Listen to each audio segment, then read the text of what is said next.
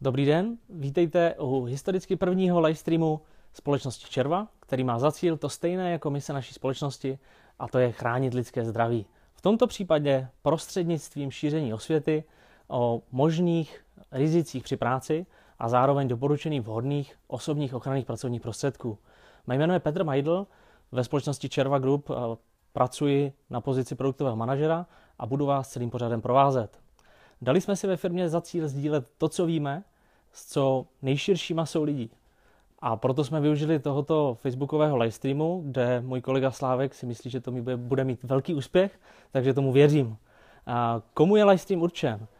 Běžným lidem, jako jste vy nebo já, a potřebujete se při práci chránit. Zároveň může fungovat našim zákazníkům, které již naše produkty používají, a může jim ukázat nové trendy, kam se vyvíjí inovace. Může zároveň posloužit i osobám odborně způsobilým pro prevenci rizik. Těm například můžeme ukázat, pro co a jaké produkty jsou nejvhodnější na minimalizaci pracovních úrazů ve společnostech. A prostě jednoduše všem lidem, kteří se potřebují chránit, či naopak chránit jiné kolegy, jiné pracovníky ve firmě. Jak to bude celé probíhat? Každých 14 dní si zvolíme téma, které budeme promovat již předem na Facebooku a pomocí leafletů, a budeme vás o tom informovat, co jsme si zvolili a jestli pro vás to bude zajímavé. V průběhu budeme přijímat vaše dotazy. Když se budete chtít na cokoliv zeptat, tak pošlete dotaz a Slávek mě to tady hezky hodí na obrazovku a já se budu snažit vám ty dotazy zodpovědět. Jako téma prvního dílu jsme si zvolili ochranu sluchu. Hned na začátek bych zmínil rozdíl mezi zvukem a hlukem. Zvuk je něco, co vám přináší radost, co vám je příjemné. Je to hlas vašich dětí, je to hudba, je to cvrlikání ptáčků po ránu. Naopak hluk je něco, co je pro uši a váš organismus nepříjemné. Může to být například hluk z vrtačky, brusky, motorové pily, a proti takovému hluku je nutné se chránit. Trik číslo 1, který byste mohli použít, když s jakýmkoliv přístrojem pracujete, tak ve většině případů je k tomu návod použití. V návodu použití se nalezne velmi jednoduše oddělení, kde doporučují, jestli byste měli používat nějaké osobní ochranné pracovní prostředky, takže se kouknete a víte přesně, co byste měli používat. Takže si vemte třeba tu motorovou pilu, dělá velký hluk, má i na sobě štítek, že bude dělat třeba 105 decibel hluku, tak hned víte, že je tam ikonka, máte vzít mušlové chrániče, tak si je jednoduše vezmete. Jak je to ale ve firmách? Ve firmách dochází k měření všeho, co se dá ve firmě měřit, ať je to prach, hluk, ať je to nějaká čistota vzduchu. Tak teď, když se zaměříme na ten hluk, tak ten hluk se měří, úroveň hluku se měří v decibelech, zároveň se měří frekvence, ať je to frekvence vysoká nebo nízká, a zároveň se tohleto všechno dává dohromady vzhledem k délce pracovní směny, po kterou je zaměstnanec tomu hluku vystaven. Když se budeme bavit o té hranici hluku, která už by mohla být nebezpečná, tak se bavíme o 80 decibel, takže v rozmezí 80 až 85 decibel zaměstnavatel musí poskytovat zaměstnancům prostředky pro ochranu sluchu, a zaměstnanci můžou a nemusí používat. Když to bude nad 85 decibel, tak v tomto případě zaměstnavatel musí poskytovat a zaměstnanci musí používat. A zároveň ten zaměstnavatel by měl kontrolovat zaměstnance, jestli všechny produkty používají správně a používají je na těch správných pracovištích.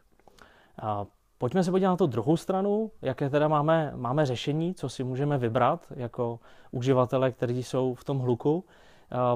První to dělení můžeme volit mezi dvouma variantami. Jedno je pasivní a druhá je aktivní. Když vezmeme ty pasivní řešení, tak pasivní řešení můžou být například zátkové chrániče sluchu, zjednodušeně špunty, lidsky řečeno špunty, anebo zde máme vlastně mušlové chrániče sluchu a spousta lidí jim říká mušle. Takže to jsou ty dva hlavní produkty. U špuntů je můžeme ještě rozdělit na produkty, které jsou jako tento produkt, na jednorázové použití, jelikož ten materiál, z kterého jsou vyrobeny, tak se nedají žádným způsobem dezinfikovat, umýt, musí se po vyndání suší okamžitě vyhodit do odpadu. Pak máme na opakované použití, ty jsou vyrobeny z materiálu, kde je můžete dezinfikovat a můžete je tím pádem používat opakovaně. U mušlových chráničů, mušlové chrániče jsou určeny pro opakované použití. Zase záleží, jaký typ si zvolíte. Můžou to být mušlové chrániče, které se dají připnout na přilbu, nebo jsou to mušlové chrániče jako tyto, které se pouze dají přes hlavu, nebo se dávají i další, které můžete používat například za krk. Jaký ten chránič sluchu zvolit? Každý chránič sluchu udává na sobě nebo na svém návodu číslo, je to SNR. SNR je Sound Noise Reduction v angličtině. Je to průměrná útlumová schopnost každého produktu, takže dle té útlumové schopnosti dokážete zvolit daný produkt, který by vám vyhovoval. No a teď jak z toho ven? Máte na pracovišti, dejme tomu, hluk kolem 100 decibel a vy se potřebujete utlumit a to ideální utlumení by mělo být v rozmezí 70 až 80 decibel. To je to, co slyší lidské ucho a to je to, co potřebuje slyšet. Vemte si příklad, že byste se utlumili jako ten otík ve filmu, utlumili byste se moc a už byste neslyšeli to, že vás zasype písek nebo že vás kolega s ještětkou přejede. Takže velký útlum není vhodný a zároveň nízký útlum, pokud byste stále byli nad těmi 85 decibel, tak vám to v delší míře může vážně poškodit váš sluch. Teď jsem probral to, co se vám chtěl zkráceně říct. A teď máme čas na vaše dotazy. Já koukám, že tady přiběhnul první. Přečtu ho nejdřív, takže máte nějaké máte nějaká špunty do potravinářství. Do potravinářství se používají zátkové chrániče sluchu. Jsou specifické tím, že nemají takhle zelenou barvu, jsou modré, jelikož modrá barva se na zemi běžně nevyskytuje, tak právě při styku s potravinami se využívá modré barvy, protože je kontrastní vůči jídlu, nevyskytuje se přirozeně. A zároveň v těchto zátkových chráničích je kulička z kovu, která slouží k tomu, že ve většině výroben potravinářských, kde se vyrábí nějaké jídlo, tak na konci je vždycky brána, která detekuje kov. Kdyby se stalo, že by tam někomu spadnul nůž nebo jakýkoliv nástroj, nebo zároveň ty zátkové chrániče, tak se musí detekovat na konci. Takže poznáte je většinou podle modré barvy a v angličtině tam píšou, že je to detectable, že jsou detekovatelné. Takže to by měl mít to doporučení. V našem sortimentu také naleznete pod značkou i Defender. Dalším dotazem, mají hudební sluchátka do uší také nějaký útlum, případně jaký?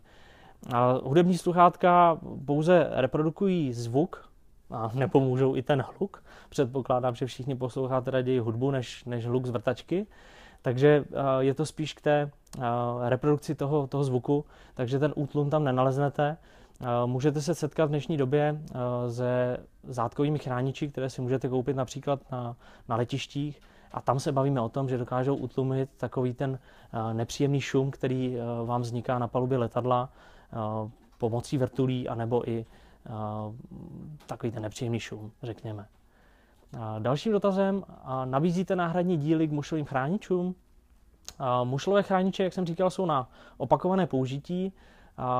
Z naší strany, z hlediska výrobce, doporučujeme minimálně jednou za 3 měsíce vyměnit u těch mušlových chráničů právě tu linii, kterou se dotýkáte kůže, protože jelikož ty mušlové chrániče můžete používat a člověk se přirozeně potí, tak i zároveň se znečišťuje tady ta plocha, kterou se dotýkáte kůže. Takže v tomto případě ano, nabízíme, jmenuje se to v našem sortimentu hygienické sety pro mušlové chrániče, najdete na našich webových stránkách, takže ano, jsou k dispozici a ideální. Záleží na každém, jak často je bude měnit, ale my doporučujeme po 3 měsících preventivně vyměnit.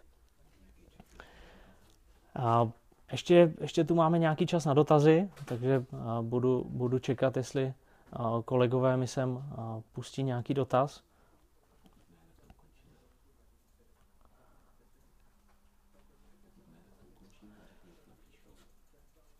OK, můžeš mě tam dát ještě tu druhou obrazovku?